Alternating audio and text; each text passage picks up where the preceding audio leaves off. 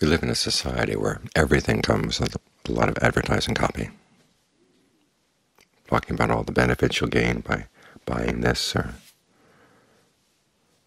mortgaging that. Even meditation comes with advertising copy about all the gains you can get from meditating. But when the Buddha taught meditation, he didn't start with the gaining side. He started with the giving side. When he talked about the Four Noble Truths, which are basically truths that are focused on the fact that you're suffering and there's a way out. Even before he talked about the Four Noble Truths, he would prepare people's minds with what he called the graduated discourse. And the graduated discourse started with giving. How wonderful it was to give, what good mind states you would develop by giving. But you gain the mind states, you gain the rewards by giving first. After giving came virtue. All the good things that come when you give up certain kinds of behavior. So the principle is there. You have to give before you get. And it's good to carry that attitude into the meditation. You're going to have to give up a lot of time. You're going to have to give up all the thoughts that you could have thought about, allowing your mind to wander around as it likes. And you're going to focus on one thing. And the rewards of that one thing may not appear right away. You have to give some time to it. You have to give some energy to it.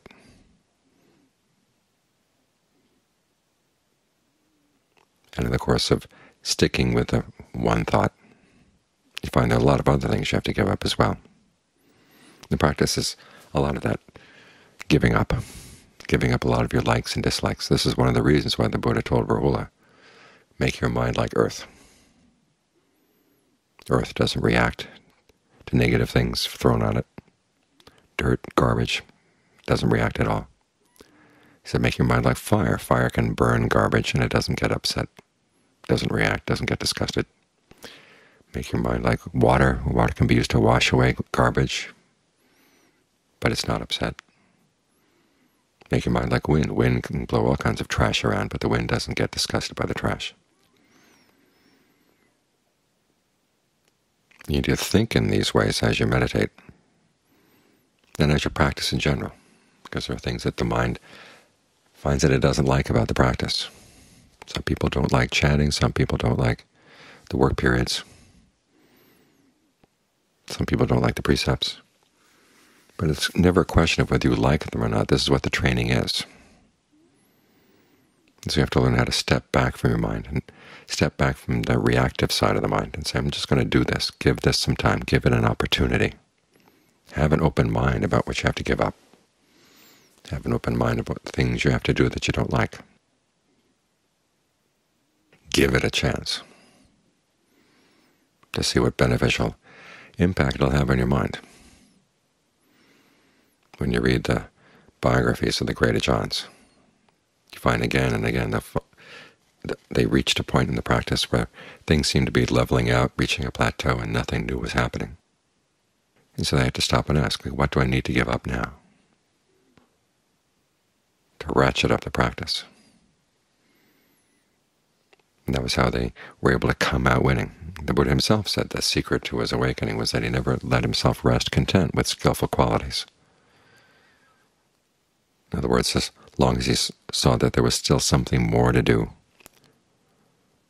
still some dis-ease, some sense of stress, some sense of suffering in the mind, he wouldn't rest content. He was trying to figure out what more had to be given up, what more had to be abandoned. Of course, the path isn't all about abandoning, it's also about developing. But to develop, you have to give up a certain amount of time, a certain amount of energy.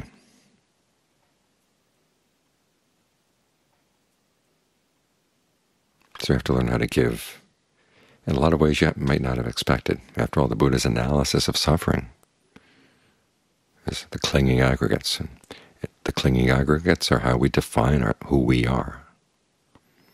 So we're going to have to give up how we define who we are. That's a pretty radical giving up. So you work at it from the beginning. Anything that you see as obviously unskillful, you give it up. Even if it's not all that obvious, you say, well, give it a chance. And John Lee was talking about how when he was a young monk, and he was reading about the Buddha extolling the virtues of going into the forest, and as a young man, he had lived in a village near a great forest, and he never saw any advantage of going in the great forest. It was a place of danger, a place of discomfort. But as he said, he saw that the Buddha and all the great disciples said there was something really good about going out and living in the forest, so he said, okay, I'll give it a try. It wasn't easy. They're talking about eating only one meal a day. Well, give it a try, even though it wasn't easy. And he found that putting himself under the training, rather than stepping aside from the training and talking about how much he disliked it, putting himself under the training, he found that he learned a lot that he wouldn't have learned otherwise. There's that Zen saying that the great way is easy for those with no preferences. It doesn't mean that you don't prefer to put an end to suffering, that you do prefer that. But whatever comes up in the path that you have to do, you decide, oh, I'll do it regardless of whether I like it or not. And then you make your mind like earth, so it doesn't sit and complain about giving things up. It can view all this with a certain amount of calm. You step back from it and say, okay, there must be a part of the mind that doesn't like this. Well, is this a part of mind that I will continue to want to identify with, or is it something I need to give up? I need to be better off giving up.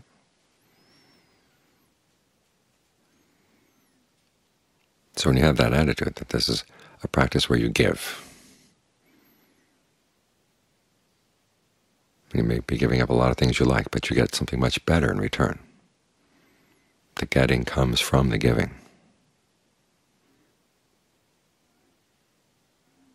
The Buddha never has you give anything up without the sense that you gain something better from letting go. After all, that's a lesson in the third of the Noble Truths. You let go of the craving, and that's the end of suffering.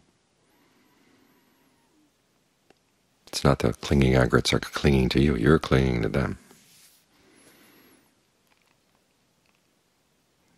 That's something you have to let go of. But when you let go, then there's freedom.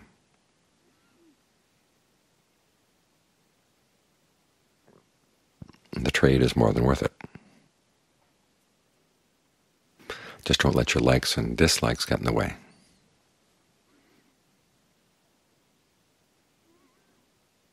Develop that mind like earth.